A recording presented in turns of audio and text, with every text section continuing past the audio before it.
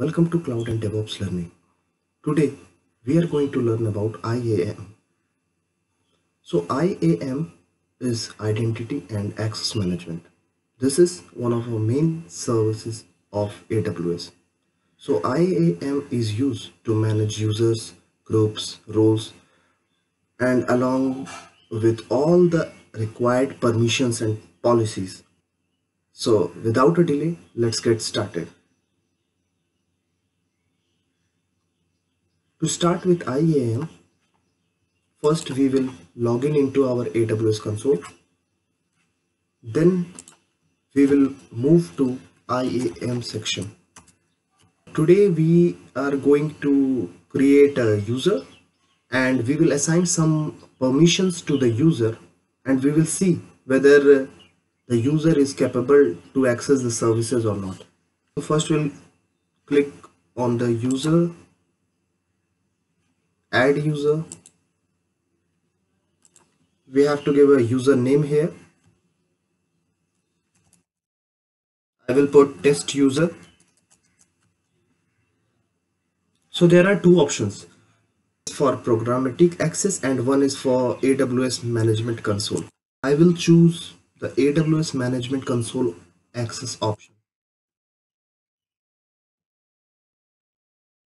For the console password, if we want to generate the password from here, then we can choose the custom password and mention the password here. I'm done with the password, and the last option is regarding the required password reset. Provide an option to the user to change their password after first login. Now we will click on next permissions. Add the user to a group or not. So this is all up to us whether we want that or not, or we want to treat the user as an individual entity. So I will click on next. This is the tag section. I will leave it review. Looks fine. Create user.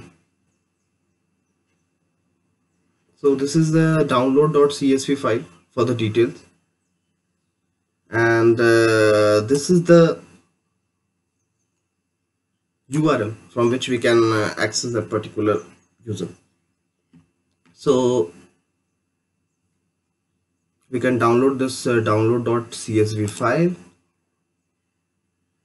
or we can close this option and we can directly go to the console and select the user or click the user and get the URL from here, and we'll go to the different browser.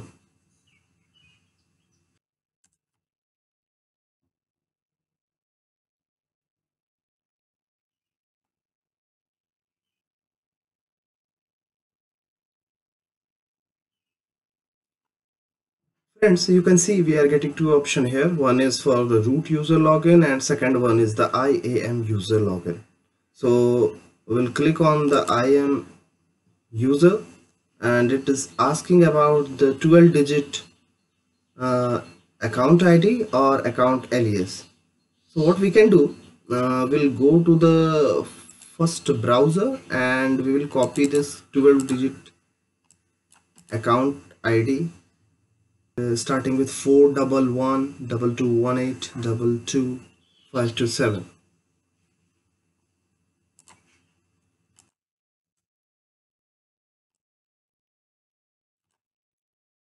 delete everything.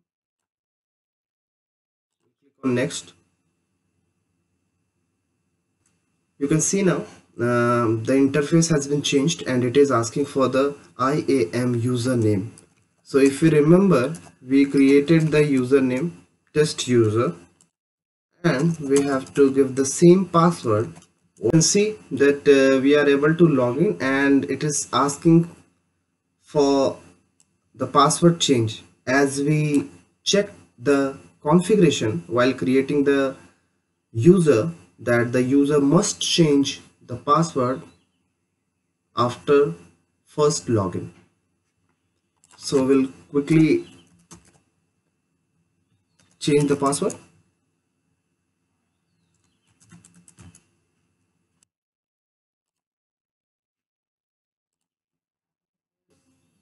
Yeah, friends, you can see that we have successfully logged in into our AWS management console with the created user, which is test user in our case. To identify, we are getting the name in the top right corner with test hyphen user and with the account ID. Well, in the earlier case, it was the root account name, which was Vivek Devops Hub here. Yeah, so friends, you can see that we have switched over to Mumbai region, and now we will click on running instances.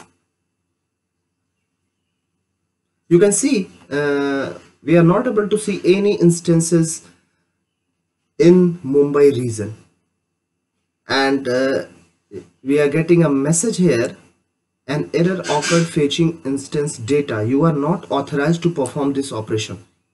Yeah, just to remember, when we logged in with a root user, I will show you the same EC2 instances section.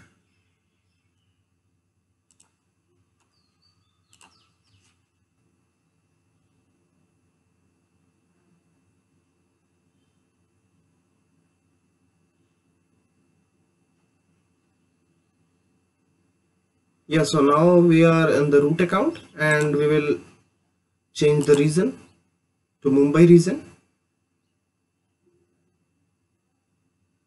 and in the same way we are going to click on running instances.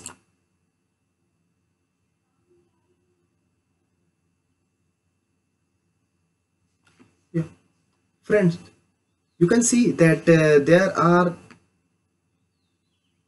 5 or 6 instances in this Mumbai region, but when we logged in from the test user, we are not able to see anything. This is all because of the permissions issues what we haven't provided. So we will quickly go to the root user and we will provide the required access permissions to the newly created user, which is the test user. So I have switched in to the root account. Now I will go to the user, click on add permissions. We are getting 3 options here related to permissions. So we will click on the last one, attach existing policies directly. So just for your information, policies are the permissions list or permissions which we attach to our user or any group or role. So I will select the EC2 related permissions here. So now we have selected the option Amazon EC2 full access here, and we will click on next review. You can see that we have selected this option. We will click on add permissions, and here it is. So we can see there are 2 permissions. One is the Amazon EC2 full access, what we added just now, and the another one means the earlier one was IAM user change password. So now we are in the IAM user browser and we can simply click on refresh button. Yes, you can see that now we are able to fetch the EC2 instance details from test user.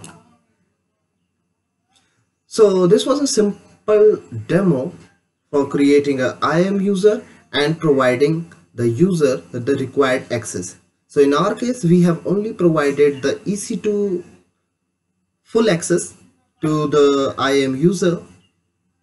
So as per our requirement, we can provide multiple access or permissions to the user.